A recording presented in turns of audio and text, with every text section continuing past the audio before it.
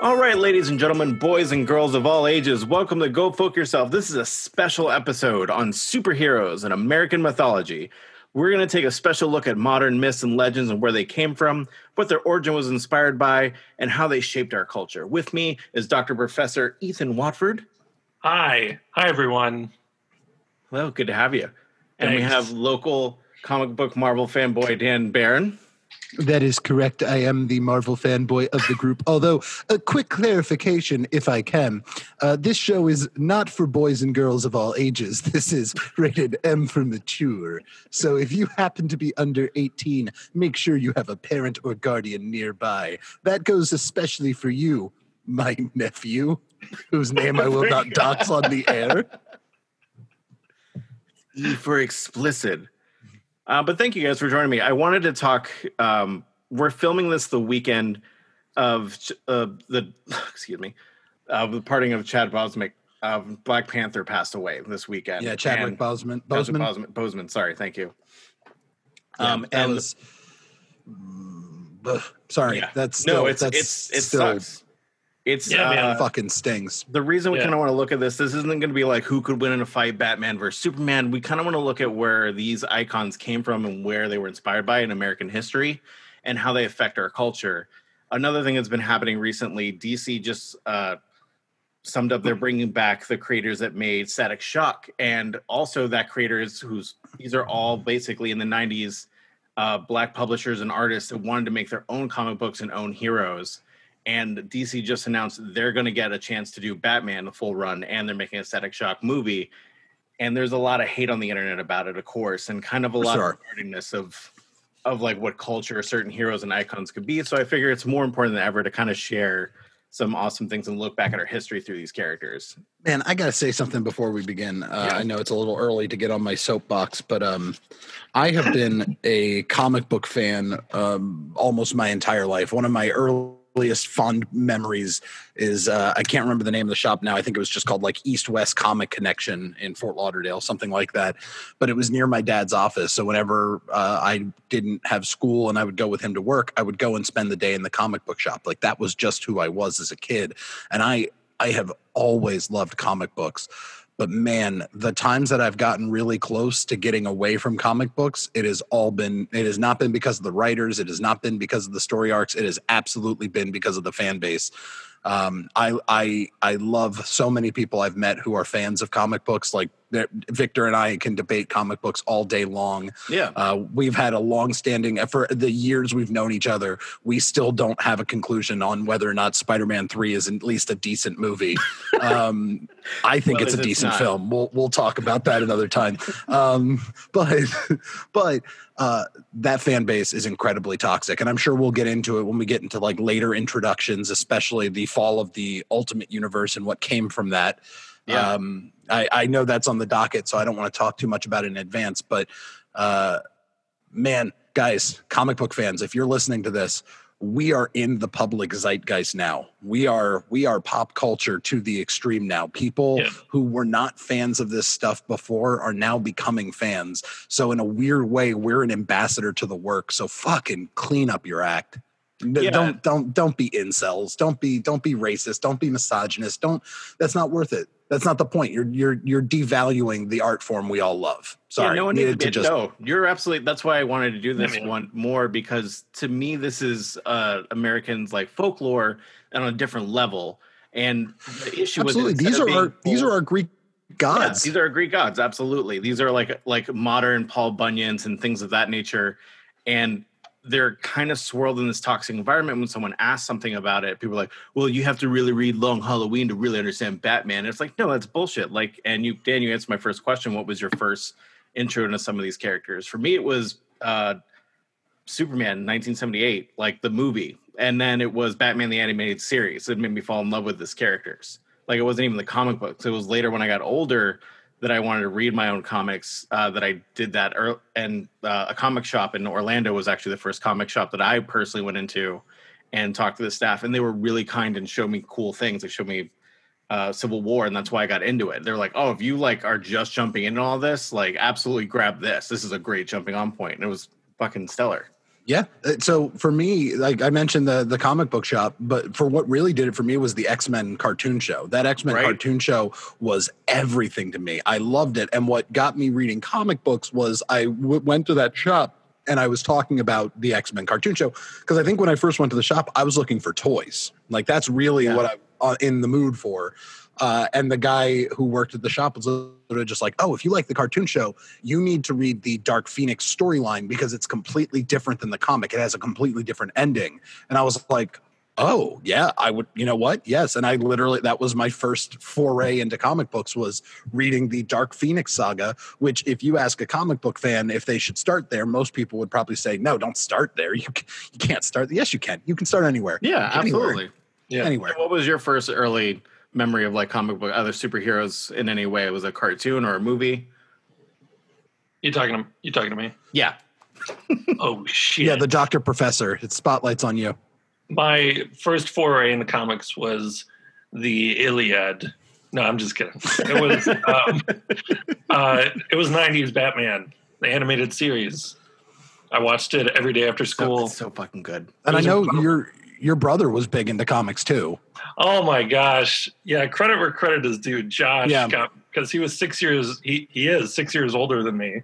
So when he's 12, 13, I'm 6, 7, 8.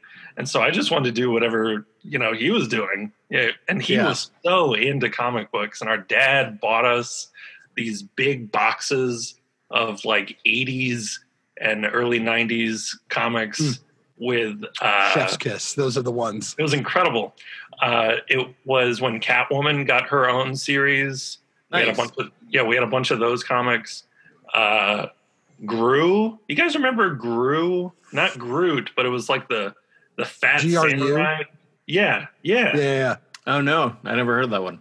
So I was really into that one, and then If we're going to mention characters that went away, do you guys remember Lobo? What happened to Lobo? Oh, they keep trying to bring him back. He was on a TV show recently. Let him come back. He's a biker is. in space. I want him everywhere. He should be central to the DCEU. Sorry. Anyway. So that was my big stepping off point. Is I remember Josh was watching Batman, so of course I watched Batman, X-Men, basically the '90s animated series. Yeah, Spider-Man after afternoons. It was so goddamn good. Yeah. And so that's when I started reading them, is when I found out that these animated series were in fact comics. And I was like, what? And they've been around forever? And that's what does it, man. It's the same thing we're experiencing now. Like when I said that these comics are in the zeitgeist, it's because now these movies are everywhere. Yeah. They are. And so, when I remember, college for me was when I really expanded in comic books, thanks to my college roommate, Sean. He was the comic book super fan. If I had a question about a character, he knew everything about it. Like he was the comic guy to me. Don't we always have one of those friends? Everyone Right? has one. You have to. I've been that person for a few people now in my life. It's nice. But yeah, so I remember when Marvel was announcing the movies, and I don't want to jump too far in the timeline because we have a lot to go over. But like as an example, the idea that Marvel was starting with Iron Man was absolutely laughable to fans because Iron Man was such a B-list, like not a nobody, absolutely, by any stretch of the imagination, but not a heavy hitter. And now, I mean, Iron Man is Marvel to a lot of people, and it's so fascinating to me. So fascinating. My friend was a diehard comic book fan, has some of the older classics, and he was like, I'm not seeing that. And I saw it, I was like, you have to see it. They do it right. This isn't like a standalone thing, like Shield's in this. He's like, what? Yeah. Yep. I worked at a movie theater when Iron Man came out, and I made a bet with some of my other like coworkers where I was super duper wrong. And I was like, this is going to flop. This is the biggest mistake they could make. No one gives a shit about Iron Man. Yeah. No one gives a shit about Robert Downey Jr. What the fuck are they doing? And then all these people kept showing up to the movie theater again and again and again. Yep. It was like the weirdest thing. The best gamble Marvel ever made was throwing all their money behind that film. Like they threw everything into that film. If that film had flopped, there would be no Marvel anymore. Mm-hmm. Or if Marvel existed, it would be Marvel as published by DC. Yeah. But it didn't flop. In fact, it did quite the opposite. It did the opposite. It was a huge hit. It changed film for all of us. But yeah. Anyway, sorry. You're fine. Digress far too far from your timeline, Victor. So we're going to start with Superman. This is your show. We're going to start with the first or the most famous superhero. There was we have to. Yeah. I'll show you why. You'll like this, Dan. I promise. A Is lot it of Red people. Sun? It's not Red Sun, no, because Red Sun explores what everyone wants from him. For some reason, everyone right now wants an edgy, dark, brooding Superman. When really, it's really classic how he came about. Like the creators Jerry Siegel and Joe Shuster. He first appeared in Action Comics in 1938, but unlike other things that people had no faith in, that character was turned down for over 5 years. People turned that character down. They wrote it in 1932, and originally he was a sci-fi supervillain that got his powers from an accident and was able to jump and run really fast. And they kept reworking and rewriting it over and over again. They finally, DC was like, hey, we'll put this in Action Comics, but we'll pay you just a flat rate for it. You give us the rights. And they were so tired of getting a no to it that they were like, sure. And it outsold it was huge. Like they basically got paid $130. Back then it's equivalent to $2,000 now in our time, which is crazy. But and they maintained none of the rights? They didn't, but they did get it back later. Okay. So, so they end up working for them and it becomes a big hit. They don't get the rights. Later, the way they get the rights is Siegel served in World War II. And while he was at war, they put out Superboy. So the Superboy cartoons people have known from back then, DC was like, yeah, let's just put out Superboy. And he's like, what the fuck? No, that's my character. And he wrote basically the early version of Superman, just being Smallville. Smallville, basically. Had a dog and things. And he sued them over that. Crypto, the super dog. The super dog. But there was also a bat dog. Don't be mistaken. Fun fact, when Superman was around, he did not fly or have heat vision. He was very tame as far as powers go until he was a radio show in the 1940s. And this is where he becomes more relevant. During the radio show, they gave him his extra powers like heat vision, freeze ray. Faster than a speeding bullet. Yeah. But also what they did, which is really awesome, is Superman fought the Klan during this radio series. Yeah. During the time the Ku Klux Klan was getting a lot of revenue and streaming, people were like, hey, we got to really expose this because it's a fucking pyramid scheme. So they did a radio show where he exposes the Klan, takes them out. Basically, an Asian American family is moving into Metropolis, and the Klan puts a cross on their thing. This is 1940, by the way. This is kind of nuts. They do this on the radio show. And the radio show actually affected Klan membership in the town because people are like, oh, holy shit, this is a scheme? Because the main villain in the show, the main Klan leader, was basically pissed that this guy was going to bomb a school because he was like, don't believe this shit we're selling them. We just need the $100 memberships and the $25 for the robes that we get. This funds our real plan to stop Superman. And I highly recommend, I just read Superman Smashes the Klan, which is a reinterpretation of that radio show. And it's Golden Age Superman learning his background and everything, but it's about the immigrant story. That's what Superman really represents, is coming to America, an orphan, and being an alien, feeling not wanted, but trying to fit in and be better and make essentially the world a better place, a human a better example for that. That's what he's always kind of represented. And it gets lost in a lot of the mythology that he's like impenetrable and everything like that, when really has abandonment issues and imposter syndrome constantly. Damn. But that's the coolest thing to me when I found out that a show actually affected real world change in our country based on what they did, because he was such an icon at the time. Anyone who's studied art, doesn't matter what the art form is, the biggest thing you learn to realize is that art really does affect culture far more than anything else. When it comes from a real place. Yeah. When it's not like paid marketing. No, you can fucking move mountains if you convince people with a story, with a narrative that something is different than what they've been told. Yeah. Damn. It's a damn shame that's the only time that's ever happened in history. That's it. The only time no one's ever taken advantage about another public figure that was showing the American way. We'll switch it over to the Marvel side to Captain America. Well, first off, not Marvel. At this point, we're talking Timely Comics. If we're talking Captain America, we're talking Timely. because the original Captain America, while created by, it was Jack Kirby and it wasn't Stan Lee, which is the common misconception. It was George Patton. Didn't. It was General George Patton. Yeah, that's it.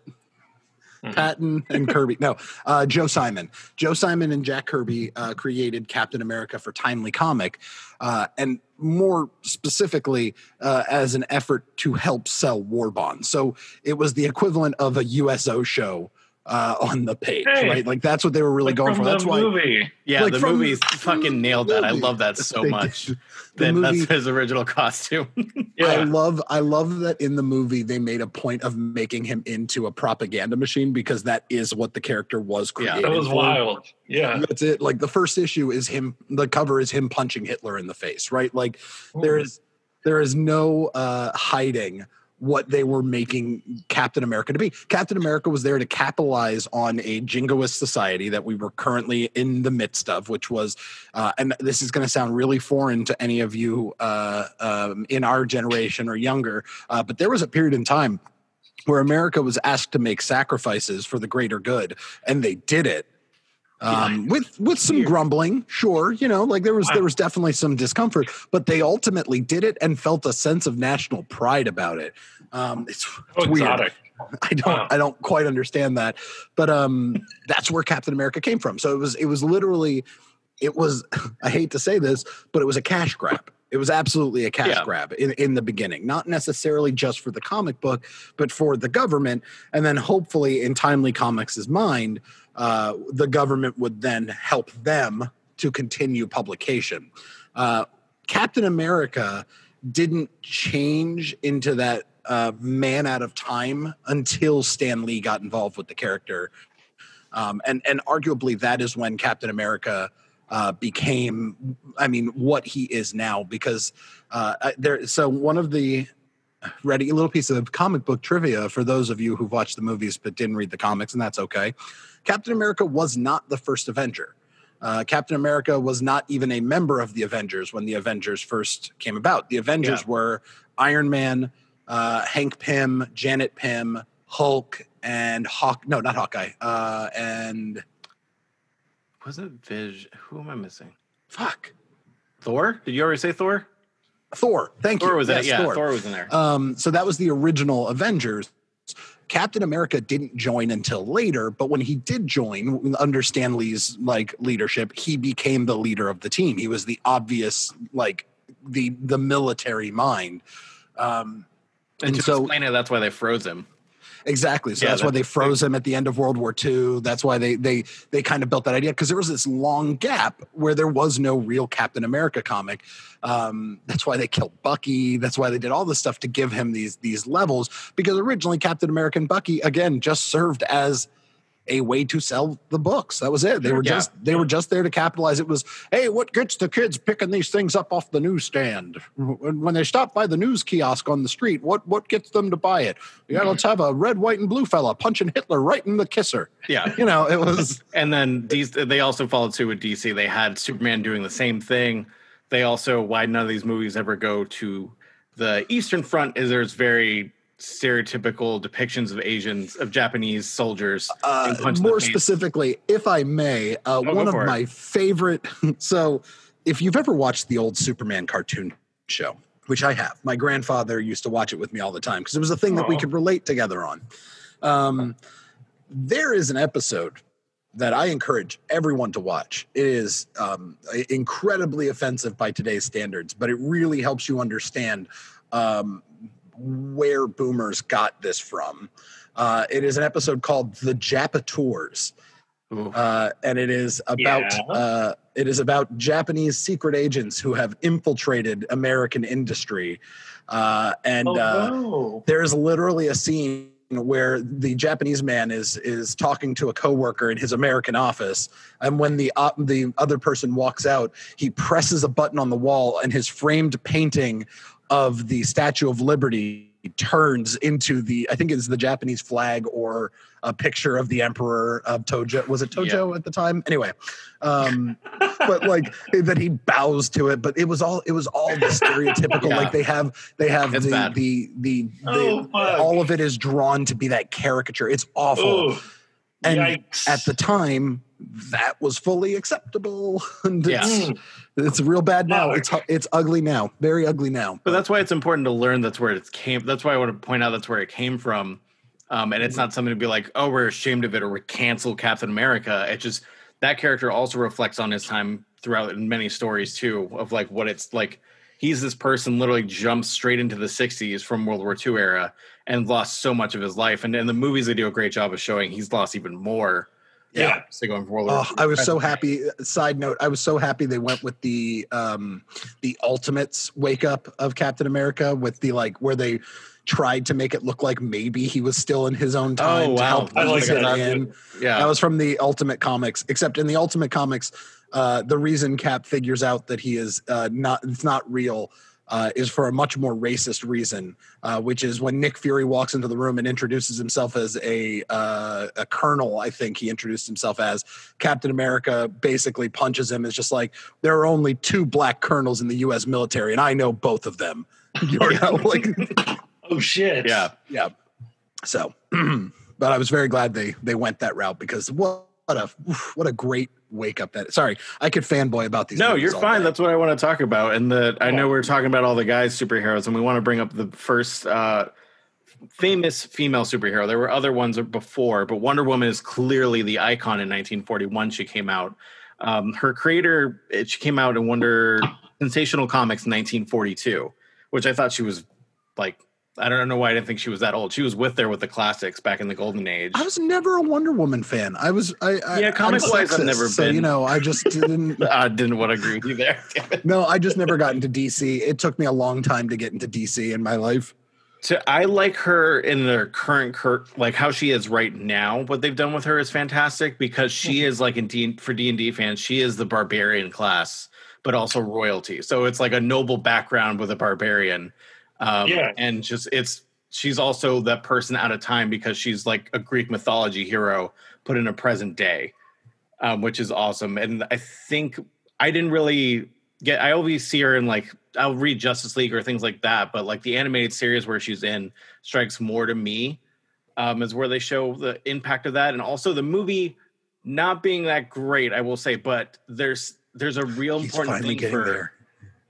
No, he was a big fan for a while, and I said, it was okay. I said the third act was bad. I always say the third act is terrible. It's a CGI monster fight. They all do that for some dumb reason. But what she represents is huge, though. I think that's the other thing, though. Like, that's important to get there. Like Captain Marvel, same thing.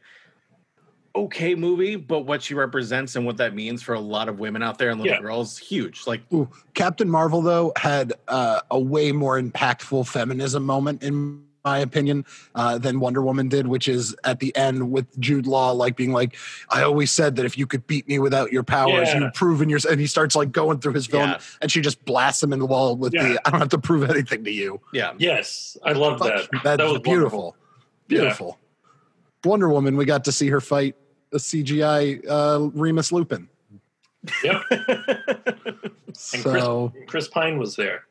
He was there. The best part of Wonder Woman is her running through no man's land. That's it. That part's spectacular. But that even then, really cool. That should have been the whole movie. The whole movie should have been her on the lines of World War I. Like, yes, I will say that. But it's still that thing, that imagery, though, that you have to look at. Like, that's the first female they've done that with. Like, DC at least jumped the gun and went straight to that. Captain Marvel is like what, number 11 or 12 in the Marvel movie line before they did that. Sure, but Captain Marvel is a more recent phenomenon in the Marvel comics. She is the new face of the Avengers, or was at that time. Sure. Whereas before she was, they didn't have a lot to go off of. I mean, they've had many Captain Marvel stories and a lot of Miss Marvel stories, but none that could have pulled a film. I also got lost in the movie fight. Sorry, folks. I did want to bring up in World War II, she was basically fighting the Axis military forces, and along with the other big heroes. So that's the other big thing. She was part of that big movement as well. It's not just Superman and Captain America punching Nazis. Wonder Woman is as well. during it. New Frontier is a great comic or animated movie if you want to see that Wonder Woman. It's a great depiction of her basically liberating a village in the Pacific East, in one of the islands off Japan, and she did it by basically empowering the women of the village to take over her. Yeah, so it's a really cool like depiction of that. And she's basically like also she's not 90s comic woman figured out. She's like a full figured woman in that version too. So she's like a realistic body, not just like the crazy depictions she's had before. But she is made of clay, women in comic books have always had an unfortunate go of it. Yeah, it's the boob armor joke. Like, why do I have bronze this and nothing else on me? I just okay, that's great. It's I'm wearing a bronze bra. That's probably effective for a gunfight. Thanks. It's clearly drawn by and for people who have never seen a naked woman ever. Yes. So they're in fact, honestly, I had some misconceptions about the female body as a child because of comics. Just like, wait, where are the intestines? Where are the what? And then also go ahead. Sorry, go ahead. And another character popular during this time in 1939 is Batman. So this is when Batman first came out. But we're talking like Detective Batman. We're talking Detective Comics. Love it. DC Comics is Detective Comics, by the way, in case you didn't know that. Detective Comics. Yeah. Yep. That's Detective Comics. They when inspired by Superman, they're like, I want him to have like bat wings, and he originally had a domino mask. And then they evolved him later to wear purple gloves so he wouldn't leave fingerprints. So he was like a detective that would go into crime scenes. It wasn't the average like fight by day superhero that you saw. So he was something different. He was our Sherlock Holmes. He was the Sherlock Holmes of the comic book world. Well. Zorro, the novels inspired both Superman and Batman to have alter egos. And he was a bat. He was a bat. He was a bat. And we'll get more into that when Batman gets cooler, because basically through this age, he's during World War II, he has Robin, and they're doing after school specials at the end of the comic of He has a real original series of Star Trek feel to him, and we're not about that on this show. Yes. Spoilers for what may come. I am here for it. At the end of the day, Batman is a dude dressed as a bat, and there's no getting around it. And I love Batman, but this you don't have to explain his origin.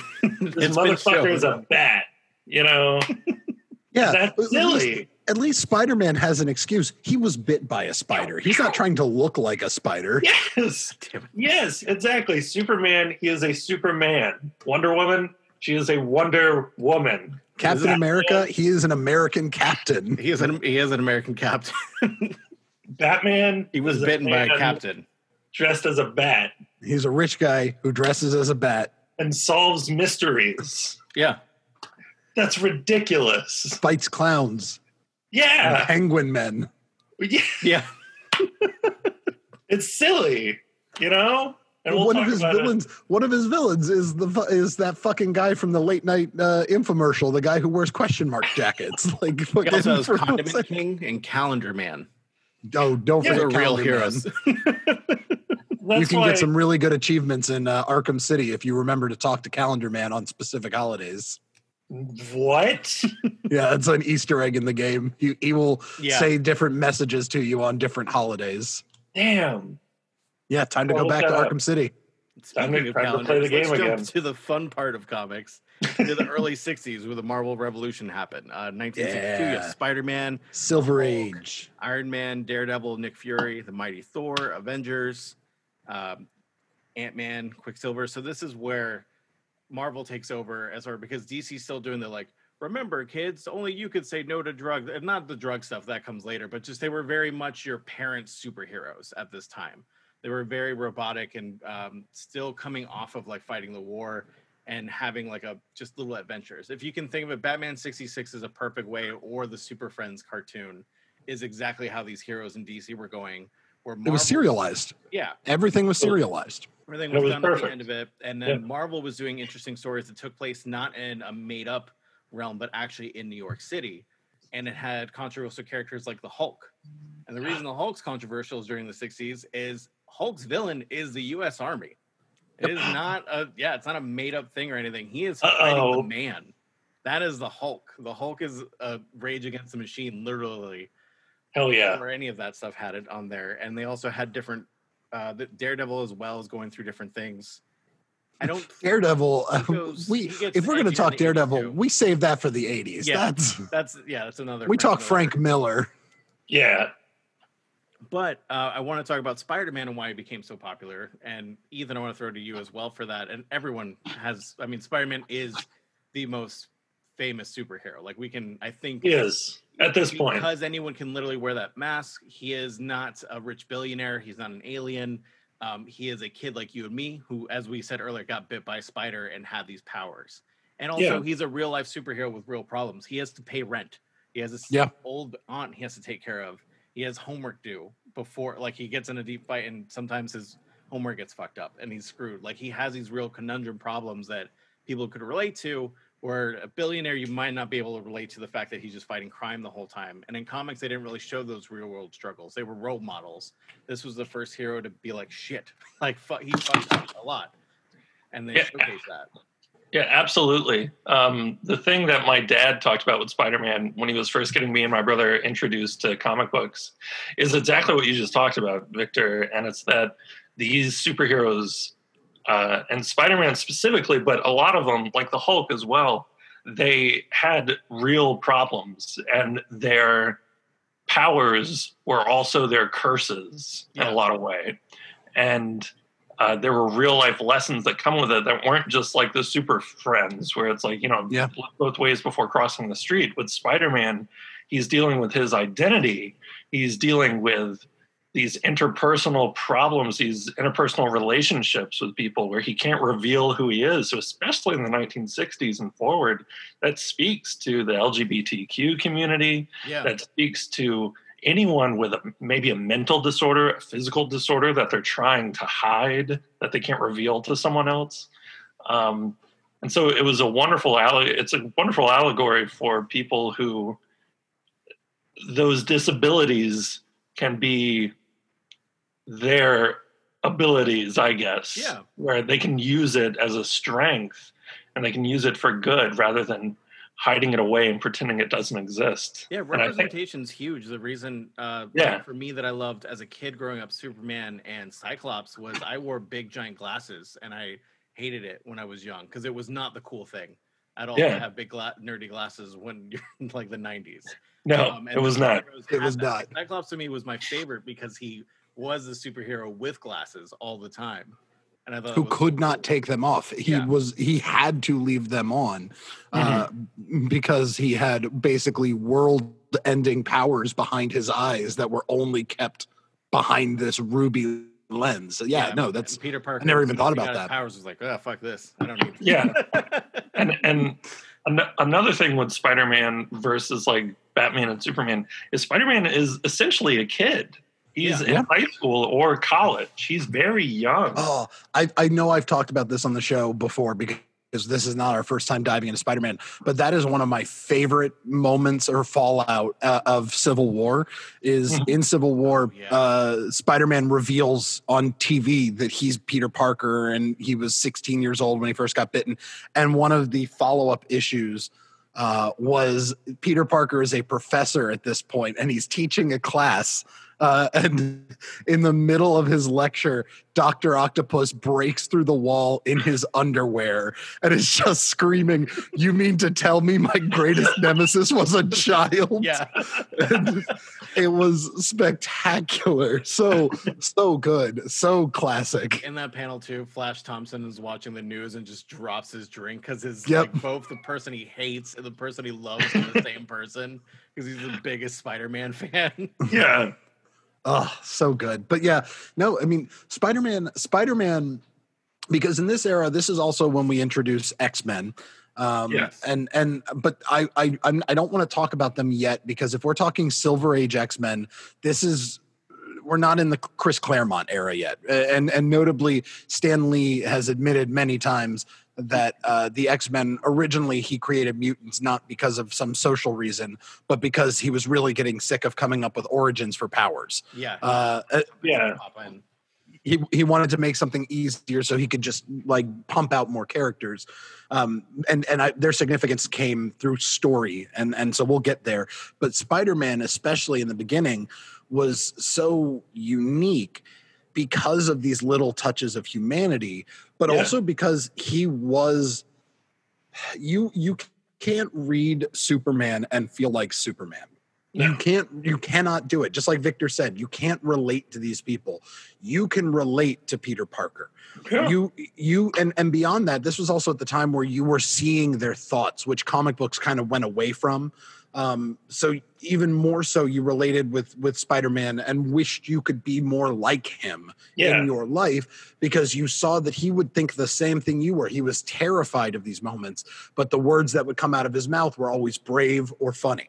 Right. Yeah. Like he always knew how to put on the right face to be a hero, which is a lesson, is something that you can take into your everyday life.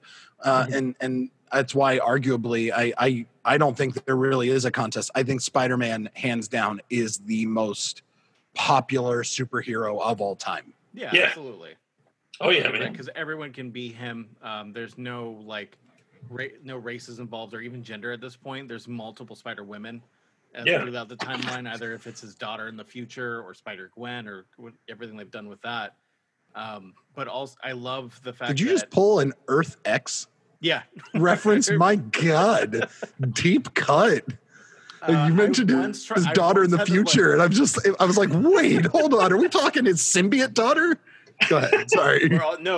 I've looked up before. I went through a day where I went through I researched the shit out of this for this episode, but I was looking through a lot of Wikipedia. I had to stop because it was like, man, the Clone Saga and then the Ultimate Clone Saga just fuck things up. And there's so many Spider people. I'm going to back away from this. But man, the Clone Saga sucked. But God, the Ben Reilly costume was just the best. Yeah. The Scarlet Spider costume is just the best goddamn costume. You know why it sucks? It was supposed to be just like a 2-part episode, and they're like, this is selling. And they kept going, and they're like, "We don't know where this ends." They were just like, "Keep doing it. Just it's selling like hotcakes."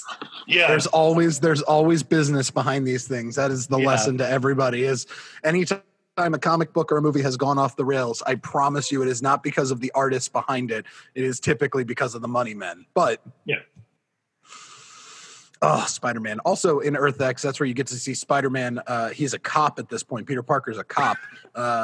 When shit starts hitting the fan in that comic, he doesn't fit into his old Spider costume anymore because he's an overweight cop. So he goes and grabs a Spider-Man costume from a Halloween shop and goes into battle in basically a rip-off Spider-Man costume that says Spider-Man across the front. Perfect. It's spectacular. Anyway, sorry. And I do want to bring up Black Panther briefly, but we'll save that for later. Basically, he was invented during the 60s. And what Stan Lee's quote about it, he's the first black superhero in American mainstream comic books. And basically Stan Lee was like, I worked with multiple black people and we didn't have one. He appeared in Fantastic Four 52. The reason he has his costume though kind of sucks. So he used to look like Batman. Like he had an open cowl where you could see his mouth and nose. But Marvel was really hesitant of just putting he's on the title and it's 19, and I believe it's pull it up here. Yeah, it's like middle 60s when he comes out, and they were unsure of having that at the front, so they covered up his face completely. Which out in benefit because the costume looks stellar because of that. But it sucks knowing why. Yeah, it sucks knowing why, but it's part of it too. Why I think the coolest thing they did with him is that he is not just unlike other Luke Cage, for instance, unfortunately doesn't hold up during that time because he came out shortly after. Is he has some very blaxploitation lingo because it's all white guys writing these characters still. But T'Challa comes from Africa and is a king. And he kind of has the Phantom's basically origin a little bit. Like the Black Panther is always taken up from the sun. So his enemies think he's eternal, but really he's that's a father-son tradition passed down. Yeah. Which I thought was really cool. But we'll dive more into that because I think... Phantoms.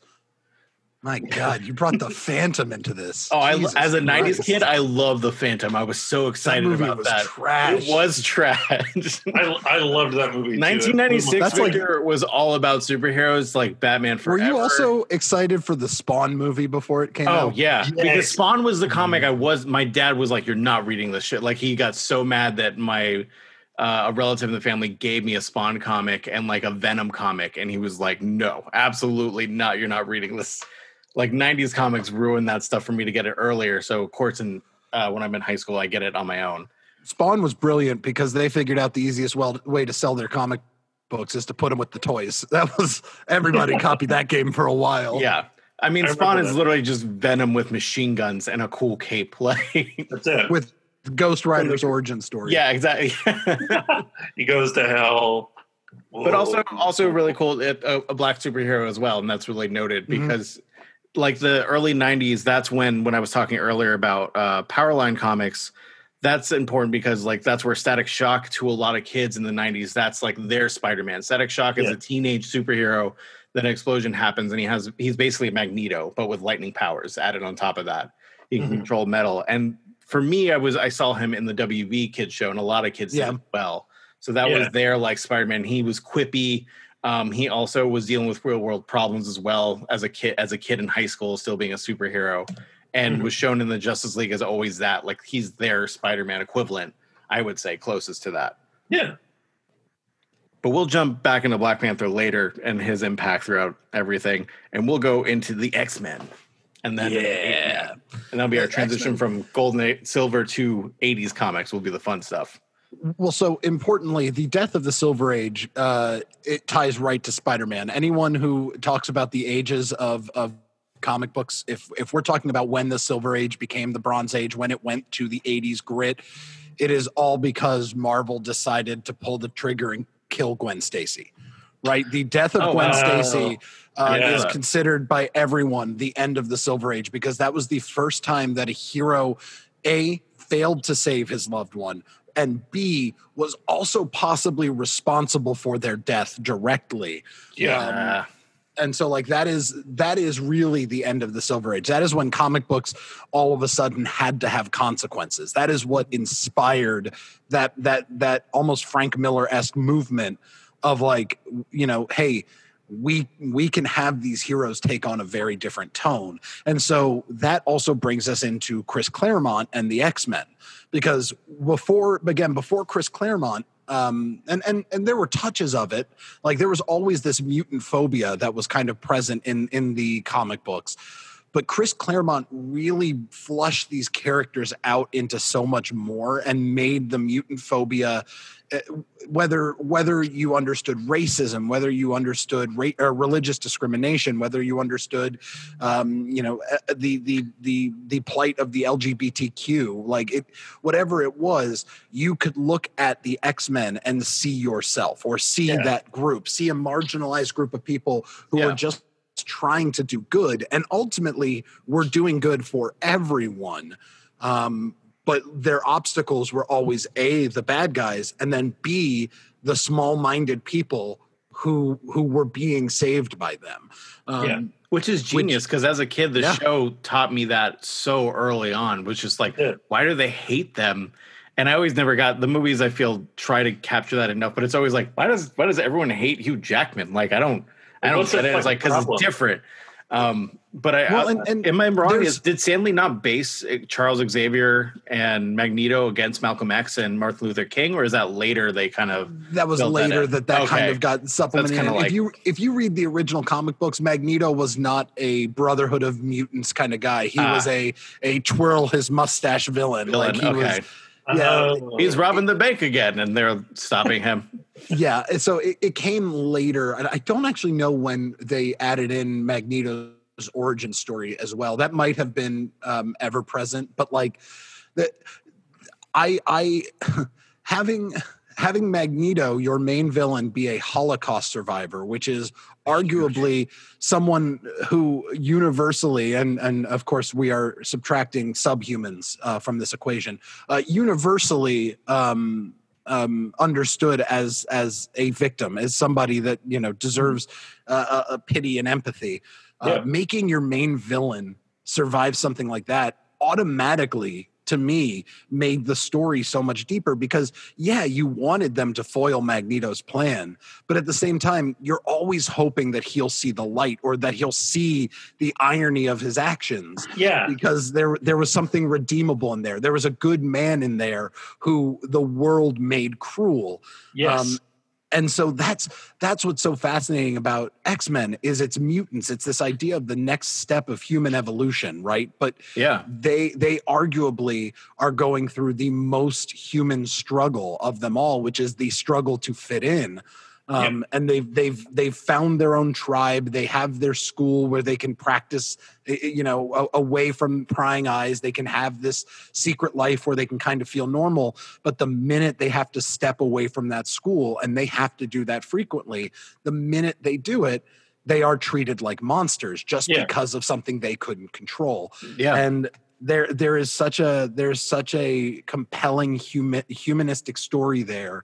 I cannot wait to see this franchise in the hands of Kevin Feige and the MCU because I love X-Men 1, 2, First Class, and Days of Future Past. Those are 4 excellent films made by a rapist. So unfortunately we can't. Yeah, by a real life monster. Jesus. By a real life monster. Thanks, Bryan Singer. You can't just let us have fucking nice things. You had to be a goddamn monster.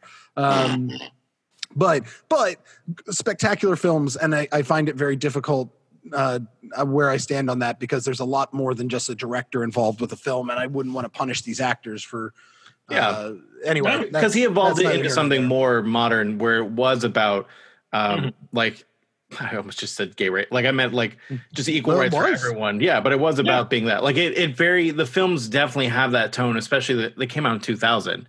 Like that really early tone of like where Iceman's brother turns him in and that family kind of disowns him there. It's just that like, oh, you're gay. Like it was very like it was border. It was putting it in your face in the right way of like, this is what this is the same thing. The first episode of the X-Men cartoon show literally opens with Jubilee's parents calling Sentinels into their neighborhood because their daughter is a mutant. Like, and we know if you read the comics that Sentinels are murder machines, but like the average person wouldn't know that. And that was literally supposed to be that point of like, hey, you don't know what you're doing to these other people by ostracizing them. Yes. You may think that you're doing the right thing by your moral conscience, but in reality, you're making them different. And by making them different, you're making them a victim. Yep.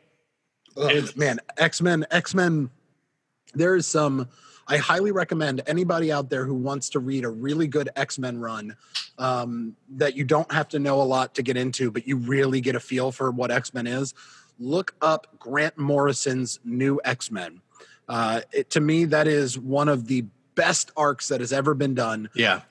It's spectacular. Oh my God. You look it up, get it on Comixology or wherever, anywhere, if you can find it, read that comic because they also introduce a very central conflict in victimhood, which is the competing victimhoods. So so there is a character introduced in this called Kid Omega, and Kid Omega is just a student at the school whose powers rival Professor Xavier's. They are very close to his level of like mental ability. And Kid Omega does not believe in Xavier's method, but is also not a student of Magneto. So it's not just this like, oh, mutant supremacy or, mutant help. It is this other thing where it's like, no, we are oppressed and we need to stand up and we need to take to the streets. It's almost like he wants a French Revolution, right? And so it creates this rift within Xavier's, which is such a good read. It is a great comic. It introduces some really great storylines. It's also where Jean Grey came back after the long run of being gone. So yeah, highly, highly, highly recommend. Although that is a 2000s comic and we are talking X-Men 80s here. So I'm sorry I'm jumping all around. No, you're fine. Yes, X-Men spectacular. We just cover it as a spectrum, as a whole, because North Star, the notes I had for diversity, Kitty Pryde is the first Jewish American, openly Jewish superhero during this time as well. And also we have North Star, the first openly gay character and later in the recent comics, Iceman has now opened, like, has come out as well, and that's huge. I think for kids to see that and read that, like, to have that the mutants have always represented, like, it's that teenage, like, going through puberty stage too, or also people discovering, like, oh, am I bi, am I gay, like that aspect of it as well. Anyone can relate to that, or if you're different in some way, or going through any type of disability, there's a hero for you there. Like, as I said, for me, it was like Cyclops, and it's like a stupid thing to look at now, but as a kid, it was like during gym class, I had to put on stupid goggles to, like, play basketball and stuff. Like, I had to do that based on whatever. And that's like a thing that made me feel more confident with that and Horace Grant. But well, and so another side on that, just I mean, to that same note, like, another really important central character to the X-Men universe, Storm. Yeah, absolutely. Right? Because Storm, so it's really easy if you've only had side influence or only seen the X-Men movie, it's easy to assume, okay, Storm was a black woman on the team. But if you read the comic books, Storm for the longest time was the leader of the team. She was in charge. She was a badass. As a kid, I thought she was in charge. Yeah. It was always between her and Scott Summers. They were always having a power struggle on who was really in charge on the team. And what was interesting about that struggle is I, as a kid, was rooting for Cyclops, but it wasn't because he was a white man. It was because we were arguing about power sets, where I was just like, yeah, he would just blast her out of the sky. Her wind's not going to knock his optic beam out of the way. So, like, we were in a weird way also being taught about affirmative action. But in that positive light of, like, no, judge by merit. Like, also Jean Grey by merit is also, like, one of the most powerful beings in that universe, and is a woman. Like, that's the other thing as well. Like, comics have had powerful women in there throughout like we talked about Wonder Woman and things like that, but that's huge for people to see. And I think that's why I liked what we talked about earlier in the episode, is when you gatekeep this, like when someone's like, well, it's not really this, or you don't know the character because of that. If someone's into something because they saw Captain Marvel the movie and that's their only thing, show them some good storylines with the characters. Jean may not be, I think Dan's about to correct me. I just want to I don't think Jean Grey is a great example of female empowerment, only because she is given great power by a cosmic entity in the universe, and then has what is a pretty stereotypical anti-feminist, what's the term they would have loved to have used for a woman who can't control her emotions? Oh, her emotions. Yeah, you're right. I forgot that. Yeah. It's so while there is something good to it, and the more modern era has interpreted Phoenix into something a lot better than what it was, ultimately what they were doing was, oh, look, she got this great power, but because of her emotions, she can't control it. Shucks. So yeah, that was not the best. Sorry to all the Jean Grey fans out there who had her as your feminist icon. If you want. Actually, Victor. That's my interpretation. I could be wrong. I would you're love to be like, wrong. There again, the issue is like most of these comics are still written by the same people or the same type of groups, and it's not till now that they get more diverse. Like, you have Kamala Khan, who's Miss Marvel. She's about to star in the Avengers video game, and who she is huge because she's a big fangirl of the comics of Miss Marvel, and she is one of the first, I believe she's Palestinian, superheroes. She's an Inhuman, so it's like Marvel was like, let's double down on the whole born with powers thing, and there's mutants and Inhumans, and she has basically like Mr. Fantastic powers. She can get big and stretch, and she's inspired by Captain Marvel so much she becomes Miss Marvel, and Marvel put her in the comics that way. Like, I believe it's just 10 years ago that they put this character in there in like the limelight, which is huge because, I mean, we can pretend we progress as much as we can, but 9/11 still we have a bunch of phobias for anyone that looks brown or has a funny accent or from maybe Middle Eastern descent, right? And to put a hero at that level is huge. And to show that someone is helping in that way. And I think X-Men's always great for that representation too, because the government's also the bad guy there. The Sentinels are a voted for thing by a senator. Like, this is a thing that the people, they're sanctioned. It's not an illegal private task force. It's that people fear change and fear what's different. And I think it's good to learn those lessons early and to kind of point those things out, because those are always relevant no matter what age we're in. Yeah, but enough about all these different people. Victor, let's bring it back to a white man. Tell me about Batman in the 80s. Oh, God. Yeah. Oh, man. So, I almost skipped that. I almost jumped to I forgot. I know. I could feel that you were getting ready to jump to the modern era. But oh, no. 80s oh, man. Batman. So, what do you guys think of 1980s Reagan America? Do you think everything's great? We're fighting the commies. We're bringing down the Berlin Wall. Everything's fine. Right? Sure, Everything's fine. great. Everyone's on the Economic same team. boom. We're winning gold, there's no strife here. There's no crack epidemic. We're not dealing with no forced police. jingoism. Right? There's none of that. Wrong. I remember you read that. a Frank Miller book, you get to experience real fucking awesome Batman. Batman Year One is one I want to start out with because he is not a just do-gooder detective that him and Commissioner Gordon have a beer after work. No, Commissioner Gordon is a lieutenant and is dealing with a very corrupt police department and dealing with the mob as well. And Batman is a vigilante hardcore. So they are both fighting cops during this. And you get to see his origin of he's not just a this is where you get the Batman Begins covers that verbatim. Like he goes and studies around the world, gives away his fortune, comes back, starts striking fear into the hearts of criminals and bringing it to them their style. That's where he's like punching people to using scare tactics and not torture, but close to that. You get an edgy look and a more realistic look at what Batman would be like. The main fight in that comic, which I highly recommend, is the SWAT team versus Batman. Yeah. And it's fucking phenomenal how he uses his, he's both a detective, but this is Frank Miller as Batman is very, he's a person that's a victim, but instead of blaming other groups and criminals, he blames the system that failed him. Yeah. And that's what I think is awesome about Batman. And then you jump into Dark Knight, which is a retired Batman because soups are illegal. Yeah. Things are going amok. Crime is going crazy. Yeah, go ahead, Ethan. That's the one with unless I'm mistaken, that's the one with my favorite Robin. That's with Girl Robin, Girl right? Robin, absolutely. Yeah, Girl Robin comes out of that. That whole story is wild. Yeah, the whole story is super crazy. old. Yeah, he's super old. Reagan is president. He has enforced a law that has gotten all superheroes to retire. But secretly, Superman is the only acting one. And those who have not, and these are just mild spoilers, certain heroes basically get taken out of commission by Superman if you did not obey the law. So he's super Boy Scout in this, where Bruce is just forcefully retired, but Gotham goes under siege basically because it's the cops versus a gang of mutants that have come out. And through all this, it's just haunting him that his city's just falling apart. And he gets back the cowl and he puts it back on. He gets back on the horse literally and rides to justice. And the writing in that is stellar because Frank Miller goes, it's all thought bubbles. That's why he couldn't really do it in a movie because he's like, oh, yes, fighting cops. I haven't done this in a while.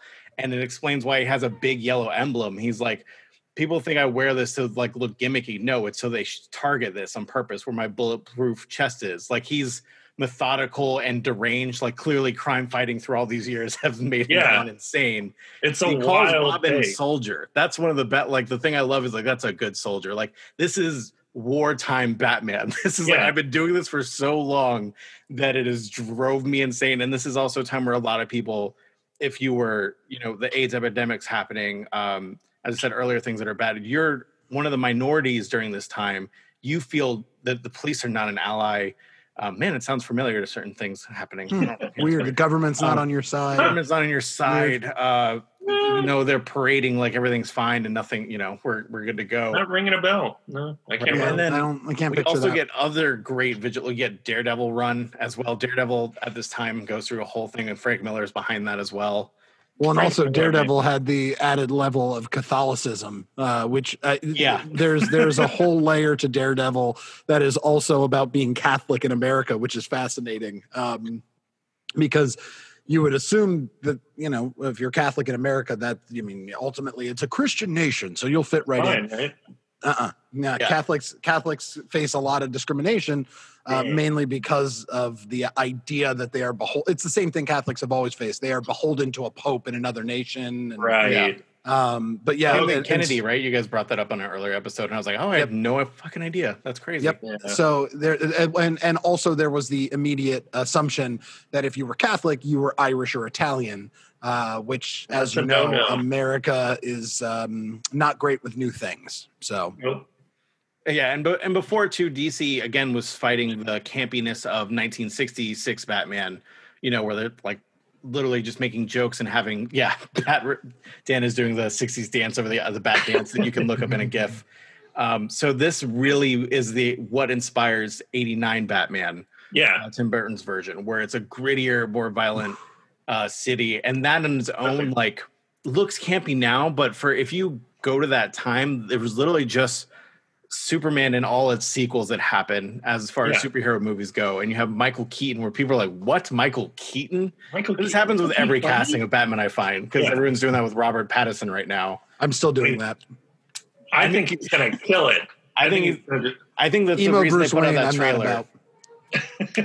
I'm fine with it. I think it's gonna be wonderful. I love the memes of him with the eye makeup on. Everyone's getting pissed about that. But they put My Chemical Romance lyrics under it, and it makes me laugh so much. I'm all for it. Really it's funny. Fine. But I think that's a really cool study of that, because he's not a do-gooder anymore. He's literally a vigilante. What he's doing is illegal. And that's what made me fall in love with the character, is that he's doing all these things, and he pushes what as we said earlier, he's not a superhero. Right. He doesn't have these powers. And he has no powers. Unlike what Joss Whedon wrote, his superpower isn't he's rich. Fucking hate that movie. Yeah, that's not a superpower. No, but the core of that character to me doesn't want anyone else to go through what he did, which we all know is origin, because they've shot it 8 million times. Those poor parents. The poor parents. I love people that are like, if I see fucking pearls in this next movie one more goddamn time. I don't ever need to see Batman's parents get shot or Uncle Ben. Right? Jesus, right? I get it. They ruined it, man. Amazing Spider-Man. They did a terrible job with that Uncle Ben story, with him trying to grab the gun, to disarm the guy. Come on, Martin was like, "I'm not a fully old man. I'm grabbing it. Damn it!" No, they nailed it in the Sam Raimi one, because that's how it's supposed to be. Which is like, he is a kind gentleman who would maybe try to talk the criminal out of shooting him, but not grab at him. What the fuck is that? Come here. Well, hold on now. And also, this is where you get, bring it back to X-Men, you get Jim Lee X-Men. So that's where his career is coming up, and you get those awesome covers. Wolverine becomes mainstream here. You get Lobo. Sorry, I'm not a Wolverine fan. I'm going to make that very clear to everyone here. Yeah, Wolverine. I loved Wolverine in the comic books. I loved Wolverine in the show, because Wolverine served a very important he was a very important role in the comic book, which was he was the man who didn't know his past. So there was this fascinating backstory, but then ultimately he was the shit talker of the team, who was not a good fighter. He was in fact terrible at fighting. The healing factor was only noticeable because he was constantly getting his ass kicked. So the only reason he was good in a fight was because he got back up relatively quicker than anybody else. But that's what Wolverine was supposed to be, is this like trash talking, like tough guy who got his fucking head shoved through a wall early on in the fight, and then came back midway just like, all right, who did that?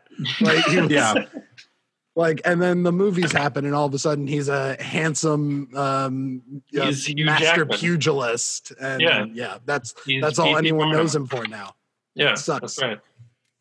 That's true. Stupid Wolverine. And we also get Punisher, so you get a lot of these heroes taking rules in their own, like the law in their own hands, for a lot of people that feel overlooked, and that's where. And I laugh, and the reason I bring up, like, where were we in the 80s? Like, people think really nostalgic to pop music and things, but if you read a DC comic or like a Frank Miller comic back then, you're like, fuck, things are really messed up. Like, they were Watchmen, and we did a whole episode on that on the show, but the comic itself is a huge reflection on that, and going over the Cold War as far as what's going, and originally they wanted that to be like D-list DC heroes, and DC was like, no, you can make up your own. Like, no, this is too fucked up. Don't use our people. No, thank you. Yeah. We're gonna skip the 90s, right? Because the 90s was just a shit pile for comic books. It's just it gets all over the place. The main thing I covered from the 90s was Static Shock, and we briefly covered Spawn. Marvel, we get it. The TV shows in the 90s is where comic books were that's where surviving. all the talent went to TV, I think, because Batman, the animated series, is incredible. Superman absolutely was also really good. All the Marvel X-Men shows. series, the Spider-Man series, like that was the era for TV. But comic books, if you are trying to get into old comic books, skip the 90s. It was a period of time where all the men were unrealistically built and muscular, and all of the women were scantily clad. So I guess if that's what you're looking for, then awesome. Go read 90s comic books. But yeah, there was not besides a few needles in that haystack. It was mainly just hay. Yeah, and for me, I have a blur with that because I didn't read any. When I read them was 2005, and it was Civil War that grabbed me into comics. And the reason it grabbed me was because Captain America, that first issue where he's like, they're like, hey, you got to register. There was an accident that happened. You guys we got to be government agents now. You got to come out. And he's like, no, a lot of people could get hurt.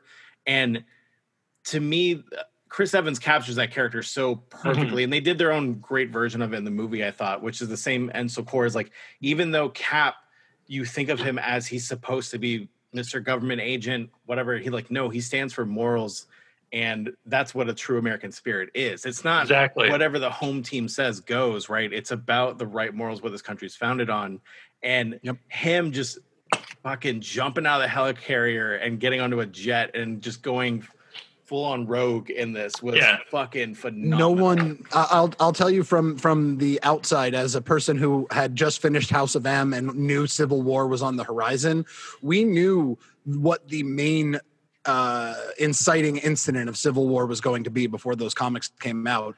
We as fans all assumed it was Captain America and the government versus Tony Stark and the rogue superheroes. So when that shit happened in the comic, we were all just like, oh shit, okay. Yeah. Wait, hang on. This is the opposite, and I can't picture how this goes. And Civil War, if you've only seen the movie, it is very, very, very different. Yes.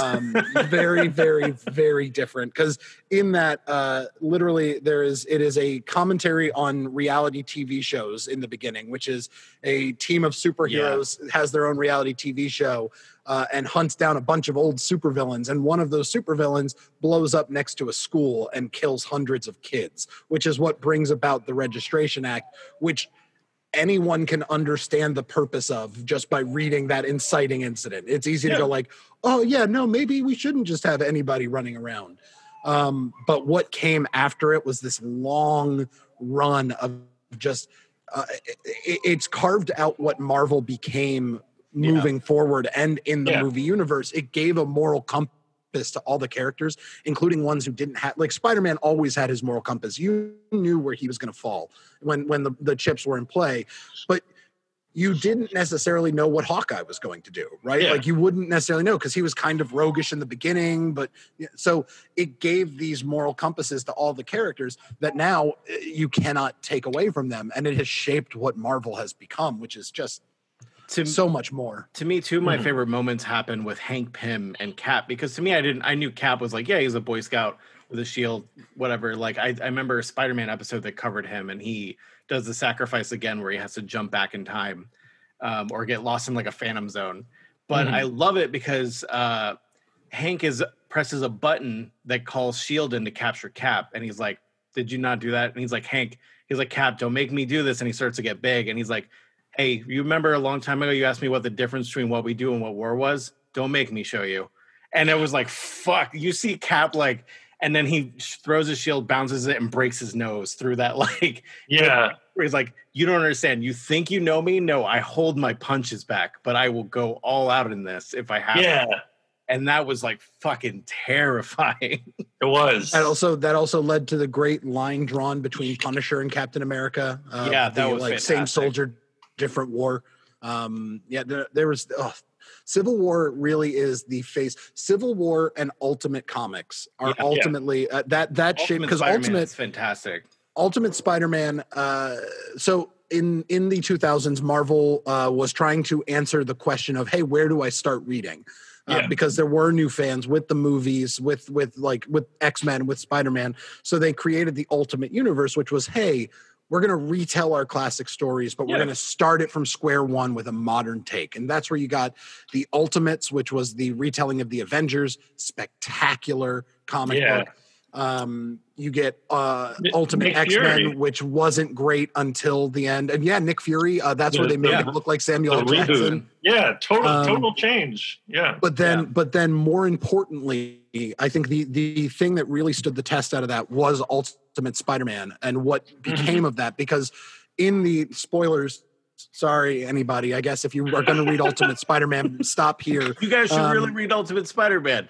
Let me tell you about the end of it. But Peter Parker dies in that comic book, and it's a beautifully done death, which then led fans kind of scratching their head because the comic was still running, right? So what's the comic without Spider-Man? And that's when Marvel pulled out Miles Morales, which was, I mean, I have so a we fun talked fact about the origin of him.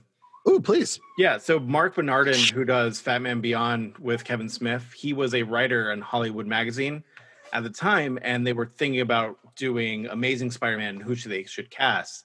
And he was like, why don't you make it a black actor? Like, why does Peter Parker have to be white? He's from Queens. Like, what does that look like more than ever, someone struggling in Queens? And he thought Donald Glover would be great for it. So Donald Glover was like, yeah, awesome. And that's why he's wearing a Spider-Man shirt in season 2 of Community in the beginning. Because he was like, yeah, I'd love to, whatever. Because he's young. This is Donald Glover before the albums, before everything. Sure. He's the megastar that he is. And that inspired the artist because he has 2 adopted black children. So he was like, yeah, there's not many superheroes for them, and decided to make a multicultural superhero as Spider-Man. So based off like someone saying what they should do in the movies, and they clearly didn't listen, they did Andrew Garfield. He put him in the comics. It was inspired from his own, wanted to inspire his kids to give them something to look a role model there. And that's why you get Miles Morales, who's a Puerto Rican black Spider-Man. In fact, if you ever are thinking like, oh man, Sony's okay as a company, don't forget during their big email hack, it was revealed that Sony executives specifically put in the contract for Spider-Man with Marvel that Marvel was not allowed to hire a black actor to play Spider-Man. They specifically made it a contractual obligation that it was a white man. So let's just remember that Sony is pretty terrible too. But corporations suck in general. They sure do. Mostly, But Miles Morales, so what's interesting about his introduction as well, because you kind of mentioned this previously, and this is where I went on my soapbox. When he first came out, fans wrote some awful fucking letters to Marvel saying, and to Mark Bernardin and Donald Glover, death threats. Like people are pieces of shit. Yep. And so what I love, and I think it was the second issue or third issue of Ultimate Spider-Man, at the end, Brian Michael Bendis used to like to do what Stan Lee always did, which is why Brian Michael Bendis is one of my favorite writers, where he would write his soapbox at the end and he would publish questions that were sent to him. Cool. And would like, yeah. So he always had those at the end of his issues. And in that, he decided to take a page and dedicate it specifically to the pieces of shit who wrote hate mail and was like, hey, you took the time to write hate mail and you didn't take the time to censor your name while sending it to me. So I'm going to publish your hate mail and here's your name. That's awesome. So yeah, like he specifically called out the terrible people. He did get in a lot of trouble for that because they were still private citizens, but fuck it. Fuck Nazis, fuck racists. Yeah. I stand by that. So. And I think for like Ultimate Spider-Man, what am I blanking on? What was the animated movie that just came out? Why am I blanking on Spider-Verse? Spider-Verse. Thank you. Jesus. It's a long day. No cheap. I was just watching. For all spectacular film. Yeah. Good. It's my son's favorite film, and that's his Spider-Man. Miles is his Spider-Man, and that's huge. That's because right. I was talking to a friend of the show who was like, things are going bad. I'm like, one thing I do look at positively throughout, and why I'm talking about representation is when I grew up as a kid, Disney was like white princesses, like, same like this. You only saw the same things, and it wasn't until like the past year, me and my son have watched Coco, and that broke me because like I'm not Mexican, but I have a Puerto Rican grandmother, and like she is the be all, like she's still with us and everything, but like I could relate to that, and I was crying because I was literally like, holy shit, like I would never in a million years think they would focus on a movie about his like Spanish culture and Latin culture. And it's important because my son's growing up with like Princess and the Frog is one of his other favorite movies, Moana, like he has different things to look at versus just the same thing over and over again. And it's not that liberal agenda or any bullshit people want to hate on. It's important to see that it's possible. Like a lot of people talk about that you don't know it's real or it's something you can do till you see someone like you doing it. And that's the whole point of it. Like Spider-Verse is fucking phenomenal. Like that movie as a whole does so much, and it's not shoehorned in diversity in any way. It has a lot of heart in it, and it's fucking fantastic. And it's my favorite Spider-Man movie. Yeah. Mine too. By far the best Spider-Man movie, hands down. There's no question. And I love the Tobey Maguire films. I love everything about them, but especially the third one. I can have this discussion. If you want to go down this rabbit hole, I can sure do this this. episode's already 2 hours long. I don't want to add that discussion on to it. Yeah, I think we should wrap up, but I do think before we do that, I think we have to talk about what ultimately brought about the reason for this episode, and we need to talk about the modern cultural phenomenon that is Black Panther. And the tragedy that struck this week or whenever this comes out. Because for a character that has only had one film, arguably it is one of the most important movies Marvel has made because it had a real tough conversation buried in it. Yeah. And in that tough conversation, Marvel still managed to give an honest shake to an old hero with a modern take. Right. Yeah. So it was a good interpretation of a classic hero, but it was done in a way that gives it opens the doors to everyone now to say, hey, this is what a film looks like if you actually don't just do tokenism, if you actually put a Black actor and make it a Black story. This is what you can have. There is a market for this. Businesses need to understand there's a market for this because there is a generation, not even just a generation, there is an entire subset of culture that is underrepresented and hungry for portrayal in such a positive manner. And that's what Chadwick Boseman gave us with T'Challa. Like not even just him, everyone in that film. Yeah. Right? They gave us a utopia that like everyone would want. Like I put it up there with the Galactic Federation of aspirational utopia. And another thing that just come out is he had cancer throughout 2016 and now. So at the end of Civil War, I believe is where he found out. And the thing I found out today is Ryan Coogler, the director of Black Panther, does also phenomenal work. And if anyone see, like he did Creed. And that's awesome because he took basically an old mythology and made it his own because his dad loved Rocky movies. So he was like, I want to explore what happened to Apollo's legacy. And that movie is its own struggle about what it's like to just want to be seen. Like it's about boxing, but really it's about the story of like the Black struggle of being seen and heard in America. And I think the awesome thing they did with the movie, he found out when he was on set for Civil War, he found out Boseman decided to make T'Challa with an African accent because of the actor who played his father. Yeah. And on the set that day, he actually learned the language that actor can speak. I believe it's from Chad that was native, and he thought it was very important. They were still figuring that out. Like Marvel was like, we're not sure what he's going to sound like. And he was like, no, I think it's really important that he's an African accent that isn't colonized by the West or influenced by that. And he does not, if you hear that actor, he does not speak with that accent like that. Yeah. And I think it's really great and important to show that because what Dan's talking about too, it's not, the 90s has a lot of Black superhero movies that are like they're really jokey and funny and they're like superheroes from the hood. And that's also its own representation is important. But I think there's a real thing for excellence and like coming from a kingdom to have, there is African kings. Like they're a real legacy just beyond European fantasy that we always think of. Yeah. Right? Yeah. And I think that's important for people to see that. And I loved what they did with Killmonger. Like Killmonger to me is like, he is not the villain. He is, everything he's saying is true. And that hurts even more. And the fact that it's in a fucking Marvel movie that made over $1 billion is crazy to think. Like it is the scene in him in the museum. That's what I loved in that movie was just, he's like, I think I'm going to take it back.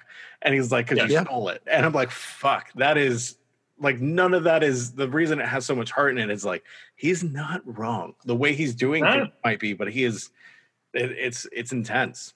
Yeah, absolutely. It's just wild to me, and I haven't thought about it until this episode. The parallel between Killmonger and Magneto in X-Men, how as villains, they're just misunderstood, but they're not wrong whatsoever. No. Yeah. No, they just have a different method. Their method is not the pacifism route.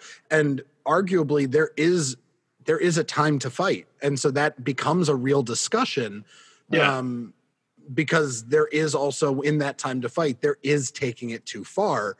And that's what you're kind of struggling with. But ultimately, if we're just talking about the ideological struggle between whether it be T'Challa and Killmonger or Xavier and Magneto, right?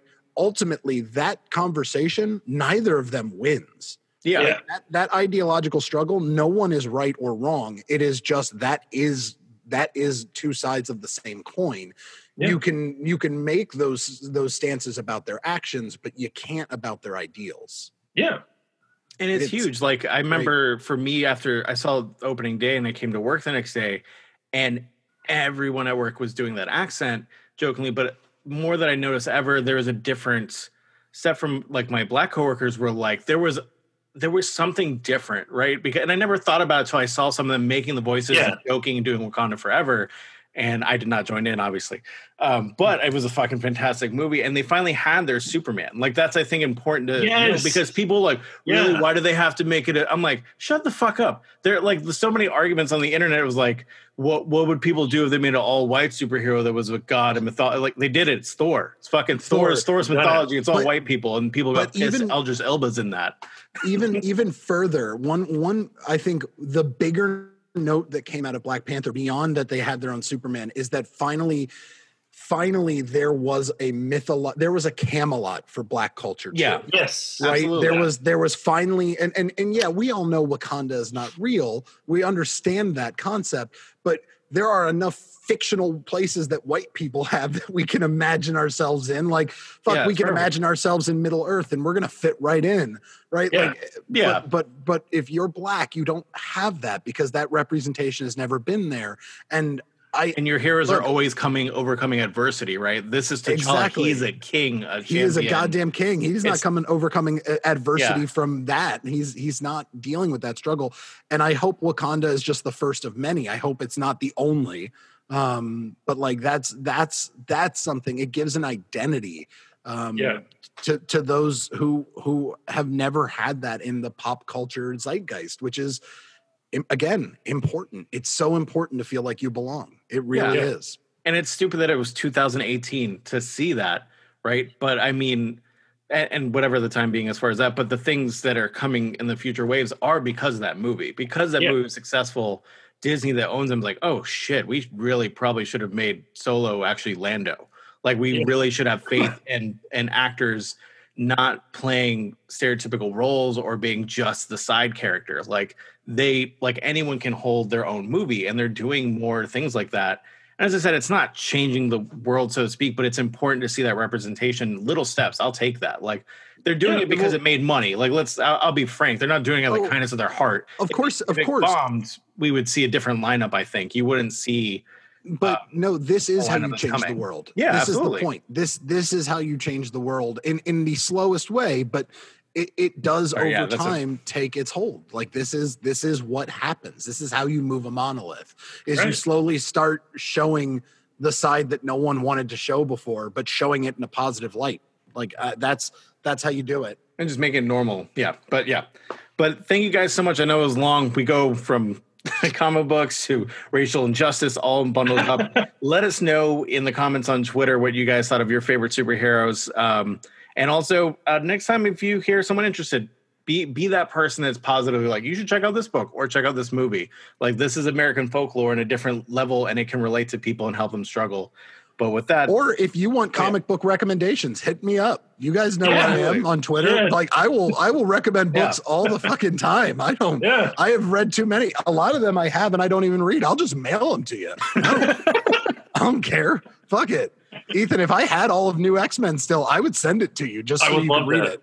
I think I have like half of it, so I can at least provide you with half. Well, I'll just read my address out loud right now on the air. Perfect. Go ahead. Yeah, I'm going to write it down. Okay, it's 555. What? ABC Avenue. It's Sesame Street. Oh, I've been there. But thank you guys so much for going on this journey with us. Again, share with us in the comments what you guys think, what your favorite superheroes are. This will go out early September, so it'll be a little while out, but we're going to probably bump this up to be more relevant too, because we're talking about something that currently just happened. And if you want us to deep dive into any of these characters as well, there's enough comic book fans in the GFY team. We can do a whole episode on X-Men. We can do a whole episode on any of this. So let us know. We still need Brett's recap of the Marvel movies because he's only seen some of them.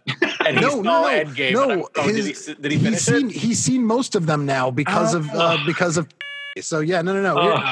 I really wanted to hear his backstory of why Doctor Strange is suddenly in here. I still think we need that because I don't think he paid a full amount of attention. No. So I still think I want him to tell us what happens in those movies. Maybe we'll do that. Yeah, all right, we'll make it happen. Good night, everybody. Good night, everybody. Thanks for tuning in. Comic book flipping pages. Ethan, this is where you add the Danny Elfman. Okay. Yeah, I'll do that.